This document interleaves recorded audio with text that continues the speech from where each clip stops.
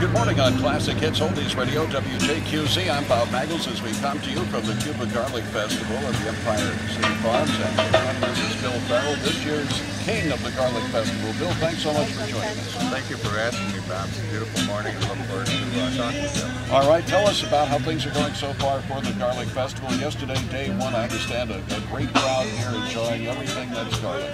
It was absolutely packed. Some estimates bringing close to 4,000 for a Saturday, which would have been a record. And many people have come from great distances exclusively to visit this event. Well, I was just in the tent there where they're giving some demonstrations. They were making garlic soup, and I guess people were enjoying some samples of it too. There is a huge variety for everybody to enjoy. It's added to almost every form of food, and it is quite healthful. And if you don't like one particular type, you can add it to another. I'm sure, Bill, a lot of folks like your scepter that you have here too.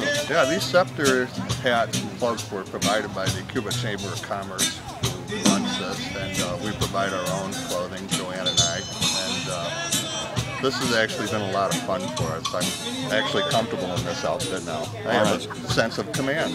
It's good to be the king. It is a good day to be the king. And also, Joanne, I'm sure, has enjoyed being the queen. She is. This is where she lives. In costumes, festivities, she loves it absolutely. And of course, a couple of years ago during Dairy Week, I know she was decked out in her poodle skirt and she was dancing along with our music.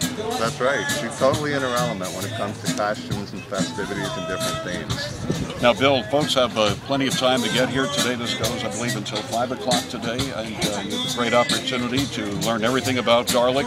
You can pick up some garlic for cooking, but not only that, you can pick up some garlic for planting, because this is a perfect opportunity to do that. That's correct. That's the entire intent of today's event. And yes, it will be going until 5 this afternoon. And Bill, what are some of the things folks have been telling you about in other words, you being the king, but also about the Garlic Festival? They enjoy coming. They enjoy the setting. They enjoy the setting, especially with the black barn in the background. Very friendly atmosphere, and good parking, good layout, huge selection of vendors, foods and other items. And it's a very pretty setting in this end of the village with all the Victorian homes. And of course, the weather always helps a great deal. All right, and people can come visit you and Joanne in your stately manner. Yes, they can, and we invite them to take pictures of us with their family members. All right, Bill, thanks so much for joining us. Thank you, Bob. Thank you.